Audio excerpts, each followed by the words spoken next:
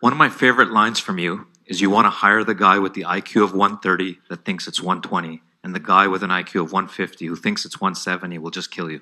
You must be thinking about Elon Musk.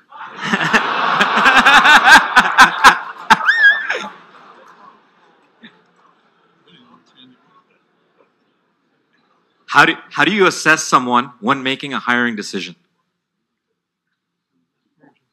The question is what? Of course I want the guy who understands his limitations instead of the guy who doesn't. On the other hand, I've learned something terribly important in life. I learned that from Howard Amundsen. You know what he used to say? Never underestimate the man who overestimates himself. These weird guys who overestimate themselves occasionally knock it right out of the park.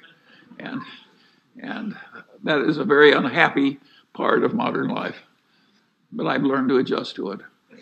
I have no alternative. It happens all the time. But I don't want my personal life to be a bunch of guys who are living in a state of delusion, who happen occasionally to win big. I want the prudent person.